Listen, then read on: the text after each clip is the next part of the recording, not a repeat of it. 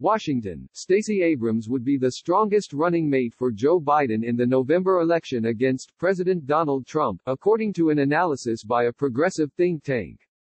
Way to Win, a women-led network of deep-pocketed donors, commissioned Data for Progress to look into potential vice presidential picks after Super Tuesday, when Biden ran up an imposing delegate lead over Senator Bernie Sanders. The think tank, whose polls of presidential primary contests this year have been highly regarded for their accuracy, conducted an online survey of 4,998 likely voters across the country on March 12 to gauge how potential Democratic tickets would fare against Trump and Vice President Mike Pence. The group tested 5 buzzed-about potential options: Abrams and Sens. Kamala Harris of California, Elizabeth Warren of Massachusetts, Amy Klobuchar of Minnesota and Cory Booker of New Jersey. Biden has since committed to picking a woman. Data for Progress founder Sean McElwee wrote in a memo analyzing the findings that Abrams performed uniquely well across a range of demographic groups, including both independent voters and core Democratic constituencies whose lower-than-expected turnout in 2016 hurt Hillary Clinton. A Biden-Abrams ticket would beat a Trump-Pence ticket and perform competitively with other hypothetical tickets, while also overperforming with key groups that constitute the Democratic Party's base, McElwee wrote. While a hypothetical Biden-Warren ticket performed slightly better among young voters, a Biden-Abrams pairing was not far behind and tied with a Biden-Klobuchar ticket among independent voters, a weaker spot for Warren.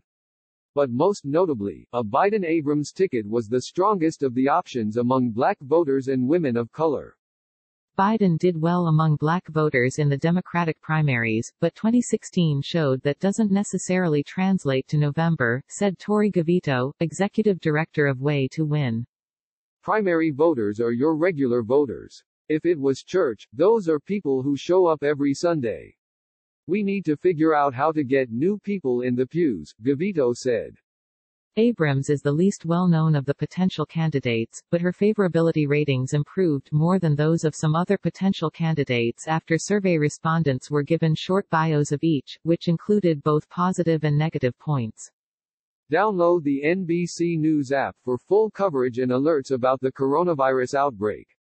The memo also raised concerns about picking any senator, even from relatively blue states like Minnesota or Nevada. Senator Catherine Cortez Masto of Nevada has also been discussed as a potential option, because doing so might give Republicans a chance to win the seat or could, at a minimum, leave the seat vacant during the critical early days of a new administration, when every Democratic vote in the Senate might be crucial.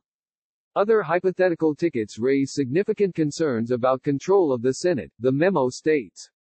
There are even risks for Biden picking Warren to run as his vice president. The governor of Massachusetts is Charlie Baker, a Republican, who will have the power to appoint a replacement for Warren until a special election takes place. Gavito said that the choice of a running mate will be unusually important this year and that Biden needs not to repeat Clinton's mistake of choosing someone whose main role is to essentially do no harm. She chose Senator Tim Kaine of Virginia in 2016. Historically, folks will tell you the VP pick is less important. I think we are not in a typical historic moment, Gavito told NBC News. When it comes to what it takes to win, we have to balance the ticket with gender, ideological, geographic, racial and generational diversity.